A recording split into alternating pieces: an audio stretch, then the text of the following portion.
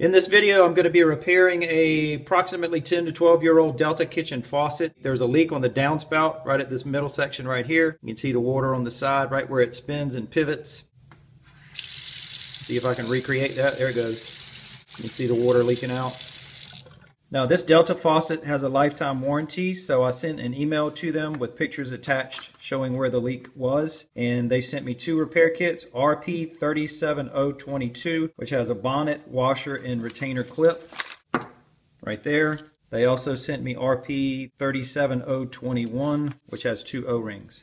I wasn't exactly sure where those repair kits went, but I did find a schematic online on the Delta website. That shows everything blown apart. The RP37021, the 2 O-rings go right here, and the RP37022 with the retainer clip, the bonnet, and the washer, they go down here below those 2 O-rings. And the bonnet is threaded, so I believe to get all this apart, that's where I'm going to have to start, to back off that bonnet, and then all of this should come apart. Now to make this repair, I don't have to shut off the water because with both the faucets off, there's no water going through the downspout. I've never taken this all apart before. I've never made this type of repair, so I'm kind of trying to figure it out as I go.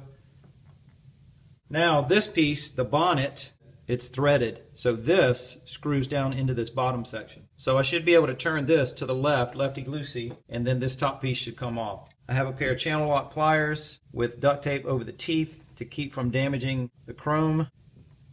That bottom piece is turning too. So, all right, I got 2 pair of channel locks now. One to hold this bottom piece because that was turning as well. There we go. So if you're trying this, you may need 2 pair of channel locks. So now to get all this apart, this plastic retainer ring has to come off. And now this bonnet should slide down like that. So now we have access to all those parts that we want to replace. Here are the 2 O-rings, and right up here is the washer, that flat little washer that came with the bonnet and the retainer clip. Now I just need to get these old O-rings off.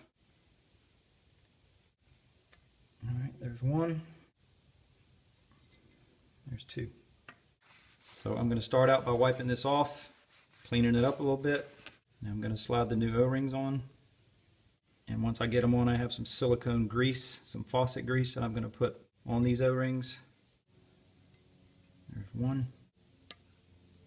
Here's the silicone faucet grease. It was about $4.30. I bought it at Lowe's. I'm going to put some of that on each one of the O-rings. I'm going to put a little bit more on this middle part because this does spin back and forth. It pivots. Putting some grease on there, I don't imagine it's going to hurt anything. Now I'll slide that new washer all the way up where the old one was. Slide the new bonnet up there, like that. The retainer clip has a break in it right there. And it snaps on just like that. Now it should be as simple as sliding this back in, turning the bonnet until it's tight, and that should be it. So this should slide right back in. And then screw the bonnet in all the way down. Using those 2 pair of channel locks again, holding the bottom piece steady with one and turning that top piece, that bonnet, with the other until that's tight right there. Put that piece back on top, which I did not need to take off, but I didn't know that. Now let's give it a test.